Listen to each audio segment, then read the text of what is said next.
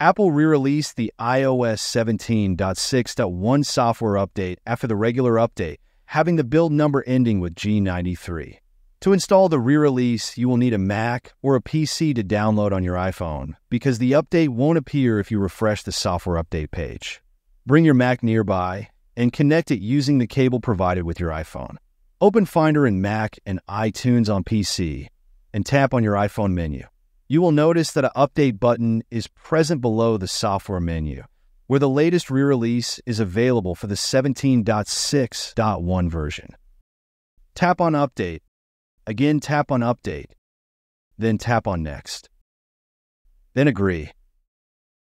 And your iPhone will ask for the passcode to install the update. Now tap on Continue, and the update will start downloading, which came to around 8 gigabytes for my iPhone 15 device. I also like to make illustrations using my iPad and Apple Pencil. And here are 3 iPhone wallpapers I created, which you can download for free using the link mentioned in the pinned comment. A prompt may appear to encrypt your iPhone backup. Tap on Don't Encrypt and enter the passcode to continue the update process. Meanwhile, we can look at the modem firmware and available storage space, so that we can compare it after the re-release software update. Once the update is installed, a restart notification will pop up on the Mac. Tap on OK, and do not disconnect the cable until the restart is complete. Once your iPhone turns on, you can disconnect the cable from the Mac or PC. Now if we go into the Settings, General, About, and tap on iOS version, you will notice that the build number has been updated to G101 from the previous G93 update.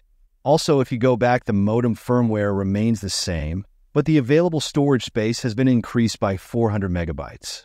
You can also have a look at the time at the start of the update to determine the total update time. I even ran the CPU benchmarks using the Geekbench application, which came similar to the previous update, which indicates that the battery and day-to-day performance will be the same as the previous version.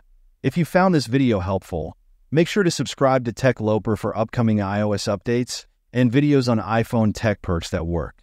See you over there.